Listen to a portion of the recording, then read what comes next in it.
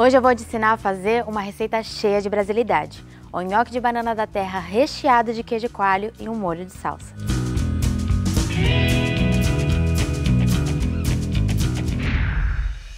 Essa é a banana da terra. Eu escolhi usar ela porque ela é rica em nutrientes e vai ser perfeita para a nossa massa. A gente vai começar colocando ela numa assadeira e levando ao forno ela assar e ela vai ficar totalmente preta. Assim que ela estiver negra e bem macia, a gente pode tirar do forno. Olha como a nossa banana já assou. Ela pode acontecer de abrir assim, mas esse é um ótimo indicativo que ela já está pronta. Vou abrir.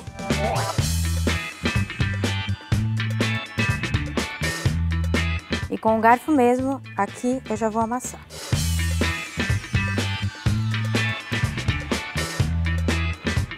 Vamos também temperar com sal e pimenta.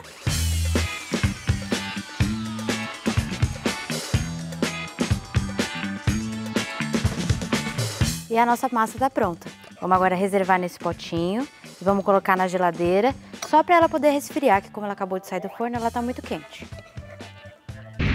Agora eu vou fazer um molho que é uma espécie de pesto de salsinha. A gente vai usar a salsinha e a cebolinha. Eu vou bater no liquidificador, mas se na sua casa você tiver um pilão, quiser usar, um mini processador, também tá valendo.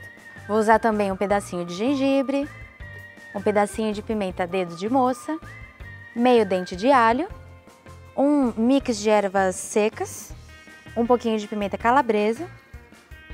Para bater tudo isso, a gente vai usar um pouquinho de limão e um pouco de azeite. Para mim, olhar de nozes, eu escolhi usar as nozes, mas você pode usar qualquer castanha que você gostar. E para ajudar isso tudo a bater, um pouquinho de água.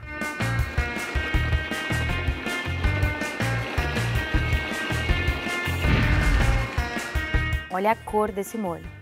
Tem um detalhe muito importante. Alguns ingredientes que nós usamos são orgânicos, como a salsinha, a cebolinha e o alho. Isso quer dizer que eles foram cultivados de forma sustentável, sem agredir o meio ambiente e sem trazer resíduos químicos para a sua mesa. Nossa banana já resfriou, nosso molho está pronto. Vamos fazer esse nhoque? Vou jogar direto aqui na bancada a minha massa. Vou enfarinhar levemente a minha mão e um pouquinho aqui a bancada.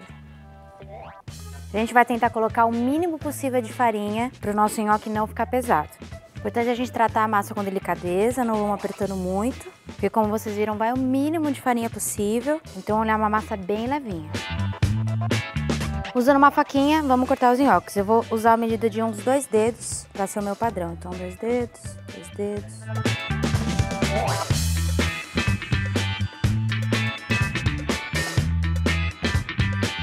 Cada nhoque eu vou fazer uma bolinha, e aí é o momento da gente dar uma amassadinha.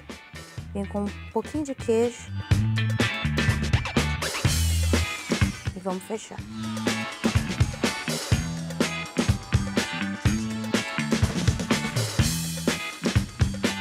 Olha que bonitinho, eu fiz um disquinho parecendo uma moeda e eu vou reservar aqui o primeiro nhoque. Vamos continuar. Nossos nhoques estão praticamente prontos. A novidade é que eles não são cozidos na água, vamos cozinhar eles direto na frigideira. Vamos usar um bom azeite.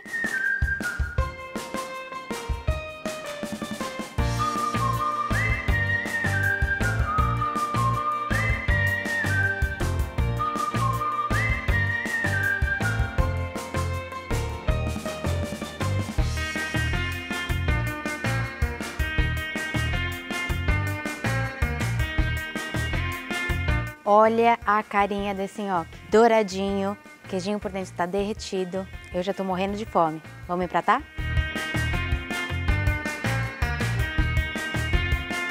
Bem no meio eu vou colocar o nosso molho. E vou finalizar o prato com alguns brotos.